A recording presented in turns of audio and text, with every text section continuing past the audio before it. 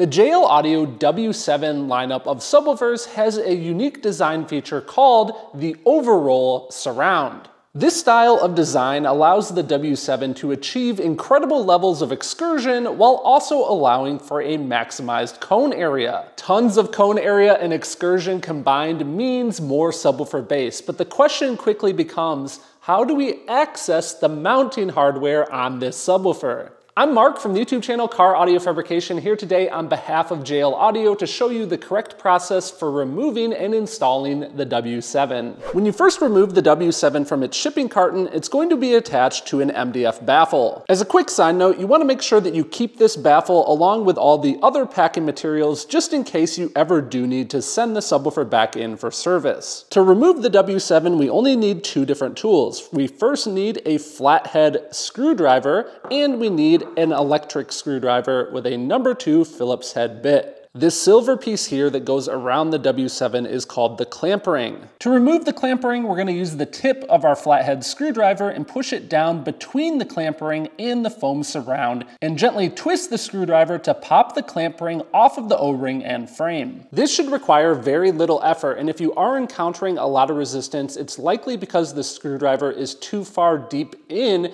and you're getting behind that metal O-ring. You want to make sure that you're raised above that metal O-ring so that you're only popping off the clamp ring. Now that we've started to remove the clamp ring, we can simply take our thumb and push in the direction of the speaker circumference, and then we can kind of put our thumb in that gap here and we can run it around the outside of the subwoofer until we completely separate the clamp ring. Make sure that you don't try to pull up on the clamp ring until it is completely separated. We've now exposed a metal O-ring and we want to simply get our fingertips underneath the edge of this and it should pop right off. Now that that metal O-ring is out of the way, the surround is completely free from the rest of the speaker frame. No glue is used to hold this in position. In order to expose each of the mounting screws, we can pull up on the surround and carefully fold it back. On this step, make sure that you definitely take a look at the manual in order to see these pictures here of the wrong way to do this. Make sure that you are not completely inverting the surround or creasing it, causing any damage. So this is where we use the electric screwdriver, and I find that it helps to have an extension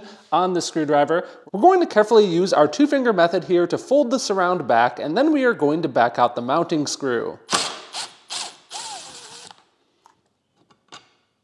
We'll repeat that process for a total of 12 different screws, and then we can completely separate the subwoofer from the baffle. Now, in order to install the W7, we of course first want to connect our speaker wires to the wire terminals. It's important to note that if your W7 does have dual voice coils, make sure that both voice coils are attached. If you plan on mounting the W7 on a vertical face, it's definitely a good idea to get an extra set of hands to help you out. But for illustrative purposes, we're just going to be mounting this back in the shipping carton. Now, a quick pro tip for you guys, we can take the mounting baffle from the shipping carton and we can actually use this as a guide to pre-drill each of our mounting hole locations onto our subwoofer box. Taking the time to do that with a small drill bit makes the mounting process a lot more simple. Once we position the W7, we want to use heavy screws like the ones that were supplied with the sub. Avoid the use of inferior hardware like drywall screws, as that can lead to issues. Next, we're going to reattach the steel O-ring by simply placing it over the outside of the surround and pushing it down evenly. You should not push down on only one side first. Make sure the O-ring is fully seated against the surround all the way around the subwoofer.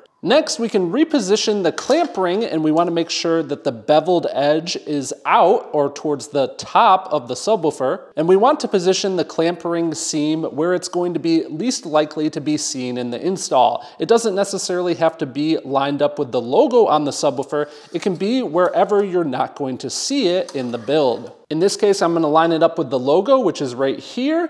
And we're going to carefully get it started by just simply pushing it on with our thumb. In order to get a tight fit on the seam here, it's important that as we reapply the clamp ring, we apply pressure incrementally as we go around the outside of the sub. Congratulations! I hope you're ready for some amazing bass because you just installed the W7. I recently made a full in-depth video exploring the design and features of the W7 over on my channel, Car Audio Fabrication. So if you'd like to see that full video, be sure to check out the link down in the video description. Down there, you'll also be able to find more helpful links for the W7 on the JL Audio website. Thank you guys for tuning in and watching.